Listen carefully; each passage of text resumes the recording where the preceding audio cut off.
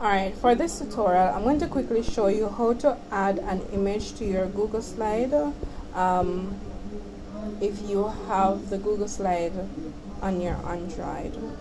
Alright, so the first thing you need to do is to download the Google Slides app to your device. You're going to click on it. Alright, now what you're going to do is to start a new presentation. You're going to go down to the bottom and you're going to click this plus sign and click new presentation. Alright, now the first thing you're going to do is to give a title to your presentation. So I'm going to click that and I'm going to write assignment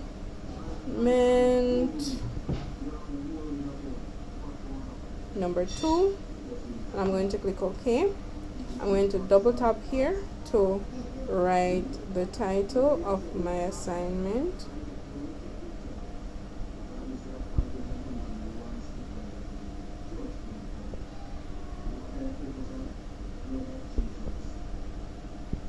Alright, and I can double tap the next section to add, for example, my name, the date, whatever I want to add. Now I want to add another slide to the presentation. I'm going to go down to the bottom and press this little icon there with the plus sign, and I'm going to choose the type of slide that I want, and I'm going to choose this one. In order to add, and let's put a title there, I'm going to put fashion designer. Right? And now if I want to add an image to this section, I'm going to go to the plus sign at the top.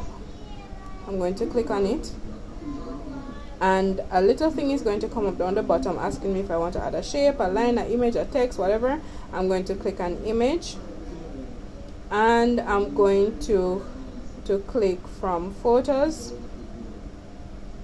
and there I did a screenshot and edited the screenshot, so I'm going to add the screenshot to the presentation. Now all I need to do is to minimize the picture so that it fits within the presentation. Alright, you can go ahead and add, alright, you can go ahead, press the plus sign again, you can add a text box, and there you can write the information about who is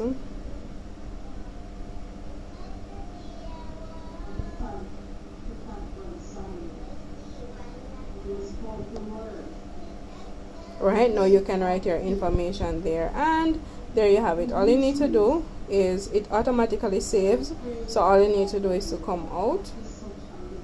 Right there it is showing you your presentation, and you're finished. You need to just go into the assignment now and upload it to the correct, go to your Google Classroom and attach this file to your correct assignment. Hope this was helpful.